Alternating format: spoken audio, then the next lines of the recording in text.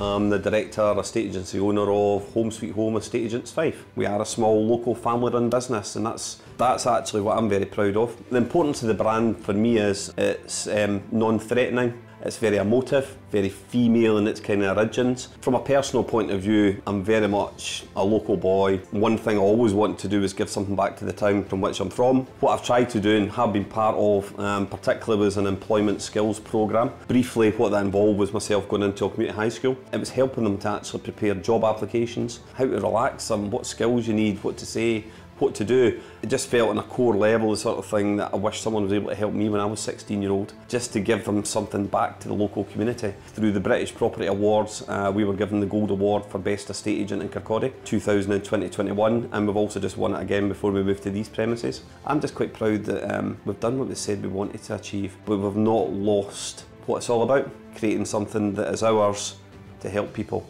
And anyone that comes into contact with myself will very much know what Home Sweet Home Estate Agents Fife is all about.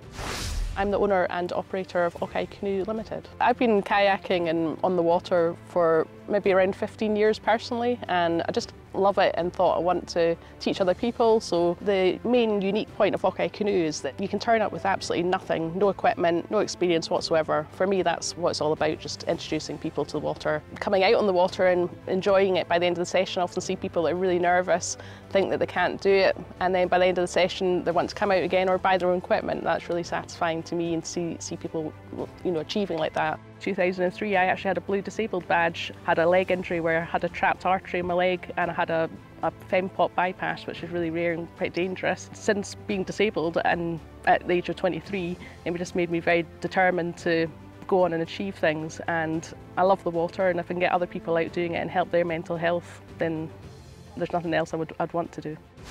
We're a local domestic customer and community focused gas company. Myself and my business partner Alistair Graham, we've been friends since we're about 15 years old. We wanted to set a business up that was you know, something for the future, something that we can sort of provide for our families. With our experience and backgrounds, we came up with the idea of a domestic gas heating company. Well, we've put customers in the community at the focus of everything we do. From minute one, we donate money to charity on the very first job, up to this day on every install. And now what we've got is I've set up a thing called the Community Heating Project, which is aimed at helping people. There's a stereotype of people that need help or just maybe unemployed or ill health. Not anymore. People we're helping, they're all full-time workers. They're just really struggling. Things have got on top of them and the bills have gotten too high. We've got the advantage of, if someone comes to us and we look at their boiler and discover it's a big fix, we can go further than any other company, because we can actually refer them to this and we can help them, and we go out there and we basically fix it free of charge. I think you've got to give back, especially the more we grow, and I like to think that we've done what we can in the community, and I'm really happy with everything we've done so far.